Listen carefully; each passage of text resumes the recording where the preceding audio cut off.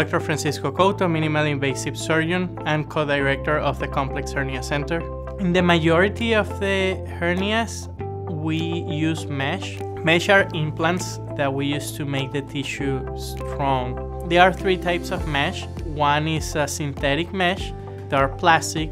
Synthetic mesh are used in almost the majority of the hernias. That's the strongest of the three. One is biosynthetic mesh. They are similar to plastic, but they get reabsorbed by the body. We use it in case the patient has a contamination or we're concerned about contamination when we do the hernia repair. Biological mesh are made by animal or human tissue. They are used in certain occasions in patients that we know that we cannot use synthetic mesh because they have allergies to some of those materials, or the abdominal wall tissue is not good enough to hold a synthetic mesh on.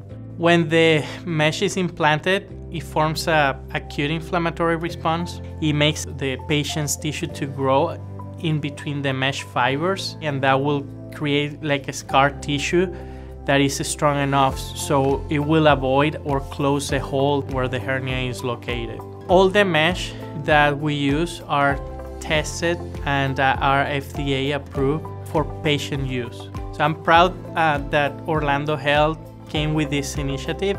We can bring long-term care for patients with abdominal wall disease and also improve outcomes in those patients.